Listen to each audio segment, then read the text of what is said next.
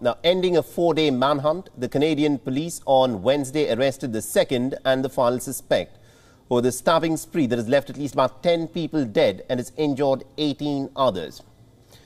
The Myles Sanderson, who was taken into custody in the town of Rosthern in Saskatchewan Province at 3:30 p.m. local time, has now, according to police reports, died by what the police are describing as self-inflicted wounds right after he was arrested. But what they've not described is how was he able to inflict these wounds on himself. Listen in.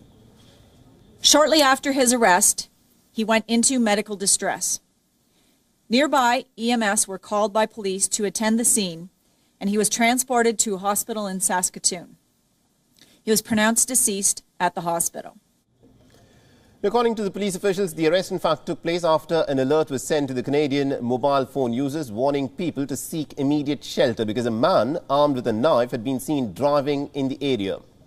Now, the authorities have also said that Myles Sanderson's vehicle was rammed by the police, after which he surrendered.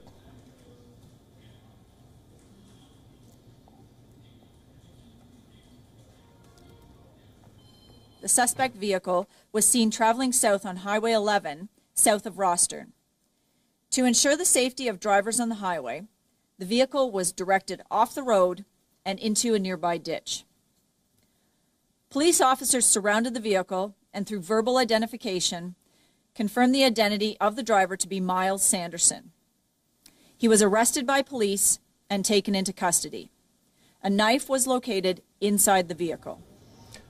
Meanwhile, his brother and also the first suspect in the stabbing case, Myles Sanderson, was found dead outside of a house in James Smith Cree Nation that is now presently being examined. Now, according to the police, he had sustained injuries which were not self-inflicted, and they've expressed uncertainty over Myles Sanderson's death, saying that he could potentially have been killed by his brother, Myles Sanderson. The killings in Saskatchewan are said to be one of the deadliest incidents of mass violence in Canada. But what is interesting is that Canada has not dubbed these attacks and killings as an act of terror. Now, the family members of those who were killed in the incident have held a press conference in the Saskatchewan Province where they remembered them as heroes and not as victims.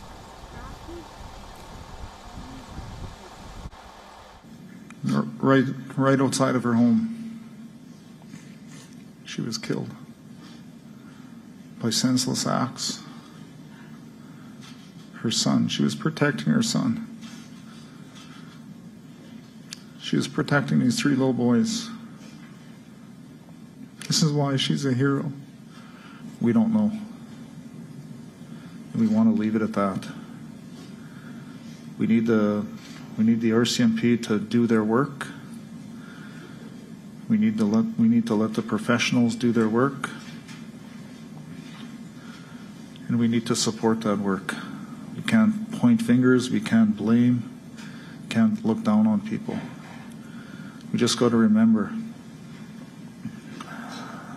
these were victims of a serious crime that's affected our family.